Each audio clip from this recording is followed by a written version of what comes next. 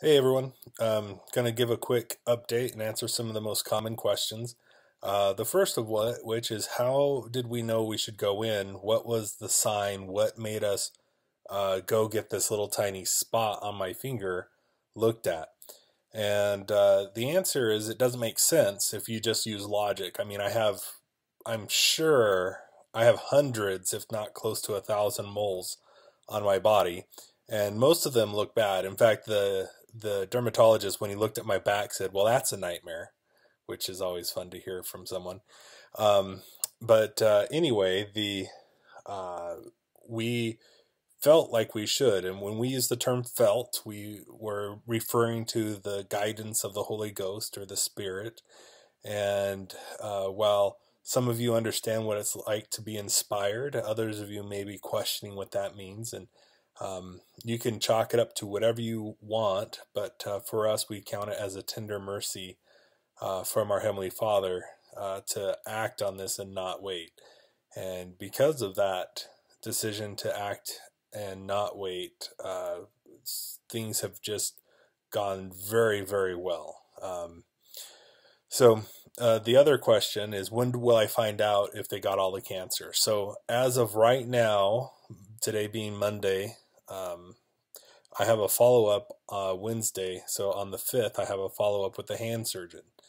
Now, the no news is good news is a principle here. So they did not call me to come back in, which I haven't received the official word, but I believe that means the pathology came back as that they had got all the cancer, that there were no cancer cells in the skin they took off of the finger.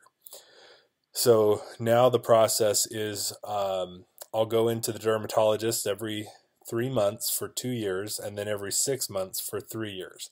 And then after 5 years, assuming there aren't any other cancers, I'll be cancer free.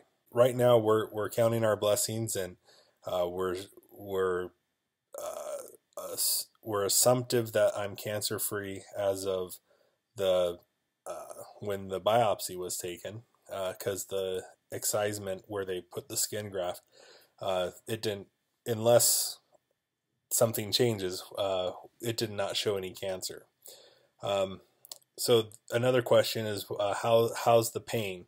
And oddly enough, it hurts every now and again in between these two fingers, but it feels like it's on the middle finger. In fact, I had this horrible thought that what if they took the skin from the wrong finger, right? I know they didn't, but it was this horrible thought because it's my middle finger that hurts, and yet it was the index finger that had the excisement taken off. And then it stings across my wrist where they took the skin graft, and mostly on the outside away from the thumb and the inside close to the thumb. The middle doesn't hurt near as much as the sides do. And then those pains are okay. What really gets it is it starts to throb, and for some reason it actually has muscle pain in the forearm going up to the wrist. And I don't know if that's just because it's not able to move freely and so it's cramping up, or if it starts to swell. Another question is, what happens on Wednesday at the follow-up?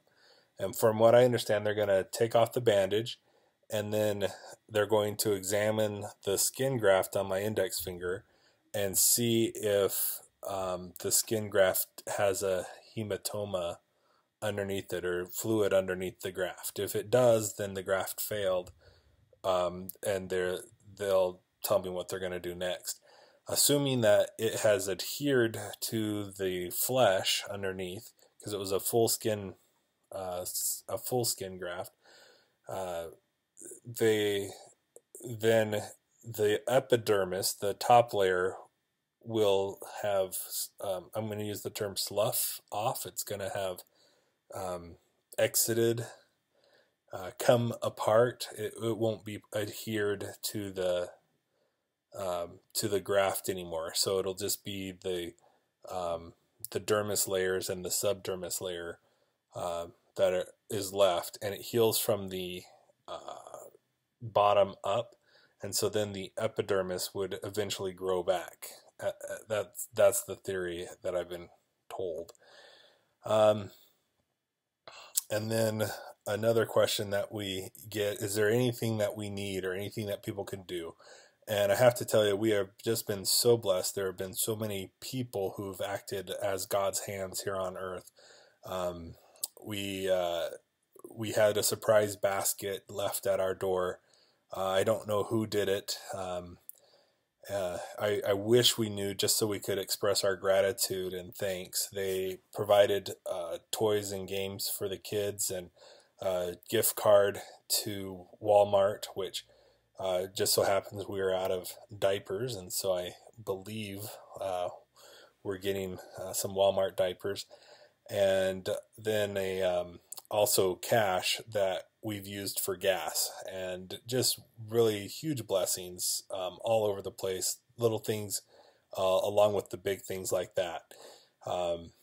We had some families bring us some meals, and we're just so grateful. So we are doing fine.